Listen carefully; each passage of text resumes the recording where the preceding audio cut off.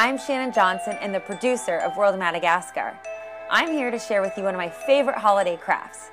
Right after we released World of Madagascar, I went home for Thanksgiving to visit family. And my mom brought out some of the holiday crafts I did when I was in school. And boy, was I creative. So now, I'm going to teach you to make your very own clothespin reindeer, just like I did. First, let's go over some things you'll need. You'll need 3 wood clothespins, some glue. Elmer's glue works just fine, but I've chosen to use a hot glue gun, so be sure to have an adult help you if you want to use the hot glue gun. A pair of wiggly eyes, a brown miniature pom-pom, red if you want to make Rudolph, assorted decorative accessories, and a black marker. Step 1. Take 2 clothespins and glue them together so that they look like 4 reindeer legs.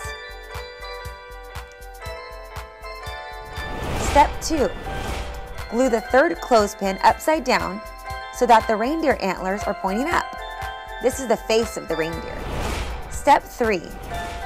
Glue the brown or red pom-pom on the tip of the reindeer's face. This is the nose. Step 4. Glue the wiggly eyes side by side on the reindeer's face, just above its nose. Step 5.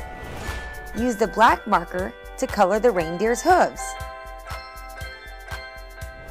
The last step is your chance to give your reindeer your own personal touch with the accessories you picked. I chose a sparkly green foam piece and red felt to create a saddle, and red pipe cleaners to make a bow. And now you have your very own clothespin reindeer. Happy holidays!